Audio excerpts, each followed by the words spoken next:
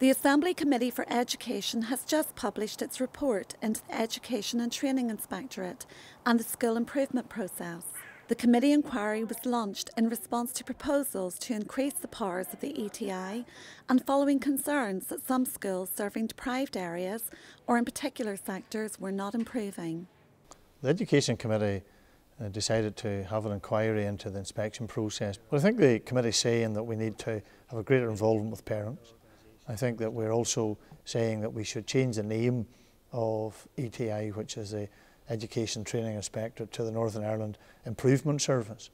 And I think that that sends out a message to everybody involved in the process, that this is not about just a very cold, arbitrary look at facts and details in the school. One thing that we did clearly indicate during the inquiry was the professionalism of district inspectors and the inspectorate team. But I think that when you look at it from the school's perspective, there still is this concern, this fear element.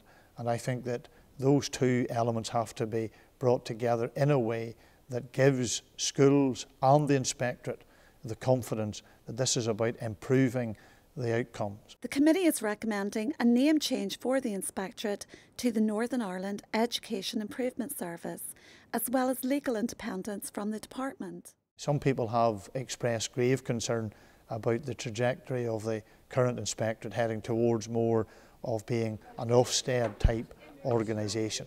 I think that what the committee wants to see is not going extremely to the right on that issue, but getting a balance, and the balance would be having a legally independent inspectorate which could not only have an input into the improvement processes of our schools, but also would be in a position to pass comment in relation to the policies which are set also by the department.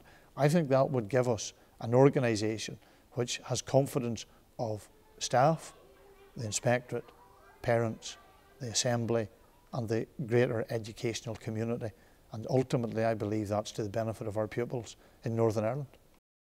You can read the full report and find out more about the work of the committee on the Northern Ireland Assembly website.